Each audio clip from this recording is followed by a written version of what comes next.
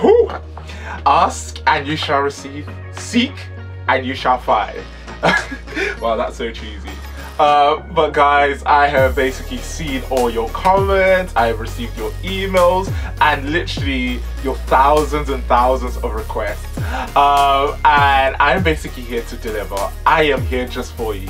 But guys, if you don't know me, my name is Samuel Dada, and I'm a PhD student at Cambridge University, in the most amazing college, enjoying my research in the best lab ever, and I want the same for you. So I have decided to basically create a series of videos essentially taking you through the whole graduate or postgraduate application process, from writing your CV to sending that all-important email to a potential supervisor that you want to work with, to the interview process. I am no expert by any means, but I am basically going to use my experience of what I have learned to essentially help you. So we've got this, we can do this. So let's go!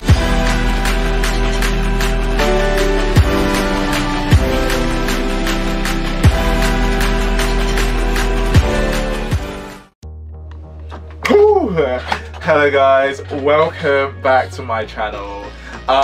Just before we get straight down to business, because we do want to get straight down to business, I just want to remind you guys to please subscribe to my channel, push that notification bell to be reminded of any content I release, give me a thumbs up, press that like button, comment down below if there's anything you want to see some more of on my channel, and also you can follow me on Instagram to keep up to date with what I get up to on a day-to-day basis as a PhD student at Cambridge University. Anyway, let's get straight into it. So this video, guys, is essentially going to be guiding you through how to write that all-important first email to a potential supervisor you want to work with. This is such a crucial step that I feel a lot of people do take for granted.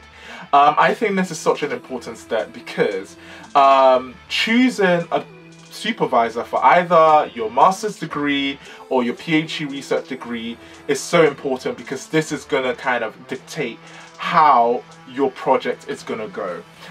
Because if you do get along with that supervisor, then you're going to have the most amazing time ever. But if you don't get along with them, it's going to be a struggle for you.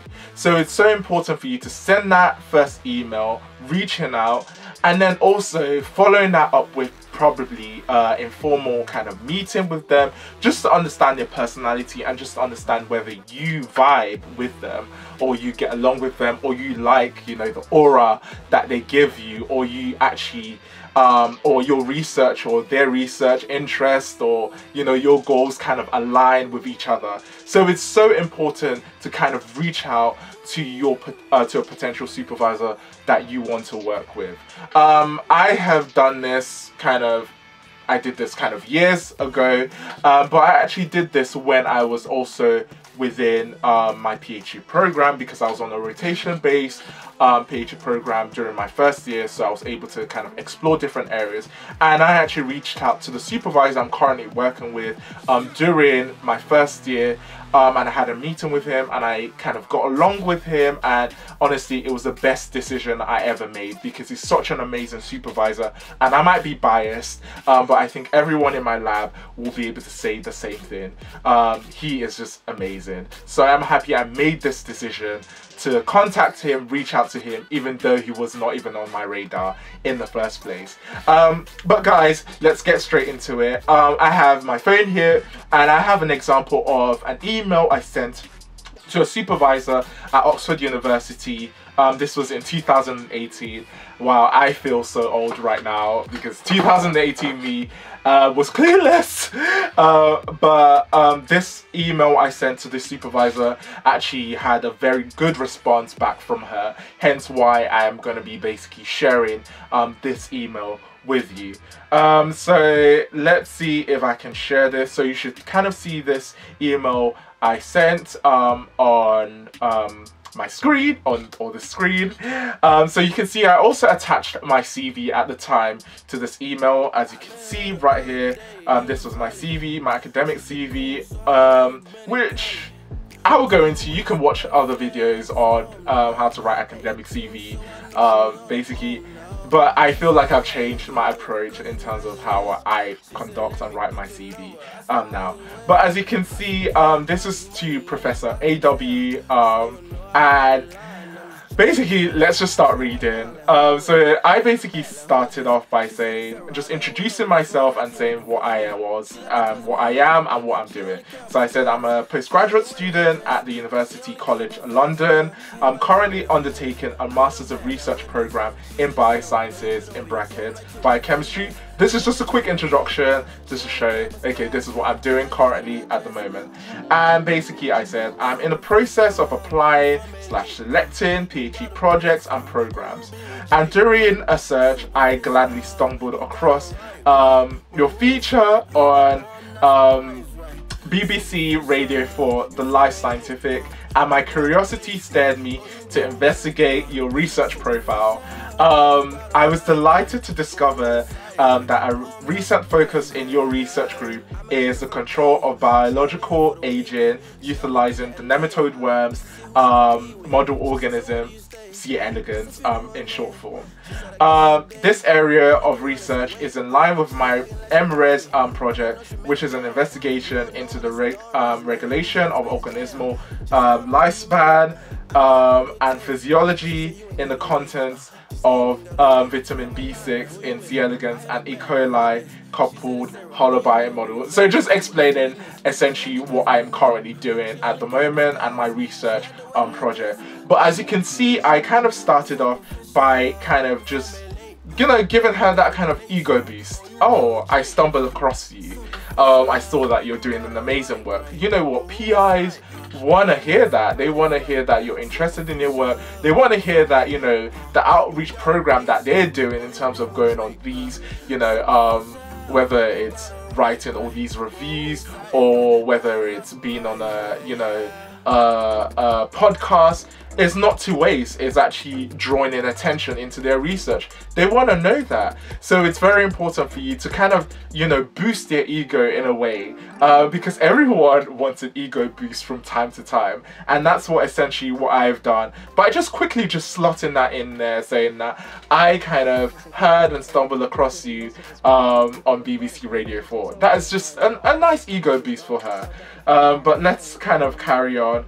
I kind of just went on to kind of explain what I'm doing in terms of more technical stuff by employing a combination of molecular biology, multiomics, and light microscopy and high throughput screening, and essentially just highlighting what the aim of my project at the time was. I kind of then also just decided to add a new paragraph underneath it, just to kind of give her kind of a glimpse that, you know what, I do understand your struggles, I can relate with you, and it's something that I feel like it's always very good to have, you know, one area or niche area where you can always relate to. So this is why I wrote this paragraph, and I remember I thought about writing this or removing this at the time.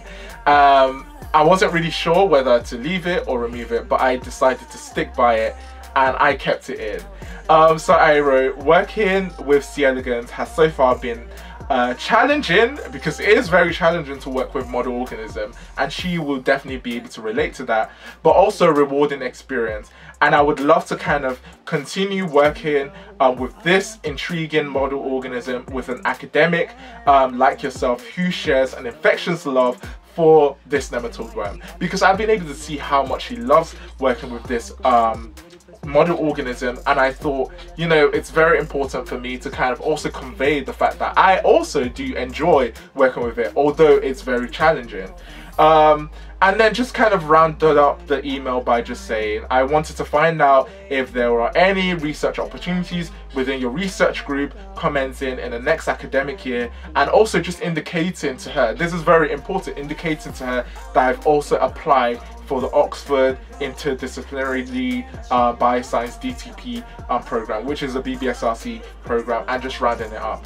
This is very important to her, for you, because it's very important for you to basically kind of show her what direction you're going into. So telling her that, you know what, I am interested in any opportunity that you may have, but also I basically have also applied for this PhD program, which you're also kind of an academic, kind of listed on their program, just to indicate to her that this is the direction that I'm basically following. So yeah, so basically that is essentially kind of a guide or kind of an overview in terms of what I wrote to this supervisor I wanted to work with. She actually responded back to me and was very positive, and we actually had an interview, kind of an informal discussion with each other, but unfortunately she didn't actually have any funding available to her, so everything was kind of resting upon if I was able to actually obtain a place on the PhD program on the BBSRC DCP at Oxford, which I am actually currently on the equivalent at Cambridge, but I didn't get on that program that year round, but had an interview. But it was just very positive to see that she received my email very well and were able to kind of follow up, and if I was gonna work with her, I knew that okay, she's definitely a good person to kind of work with, because I was able to gauge what she's interested in and if what kind of direction my project would have gone into, and just kind of discuss everything in general in terms of my interest, in terms of my passion, and what I want to do and what I want to gain out of working with her. So all in all, guys, I think it's just so important for you to send this email to your supervisor or potential supervisor you want to work with, just to gauge. Also send emails to students who are working within their lab or working with them, just to understand kind of the group dynamics and understand whether they are actually a good supervisor to work with, or whether it's kind of their work kind of habits or their work dynamic kind of works with yours as well. So yeah, it's just so important to do that. Reach out to them, reach out to their students as well, and also just give them that ego boost that they're always looking for. But guys, I hope this was very informative, and I hope you enjoyed this video. So if you did, like I said before, please subscribe to my channel, please push that notification button, give me a thumbs up, comment below if you loved it, or anything that you want to see some more of. And guys, make sure you always believe in yourself, dream big, and just keep being inspired every day of your life. So guys, I will see you in the next video. So take care, dream big, and keep being inspired.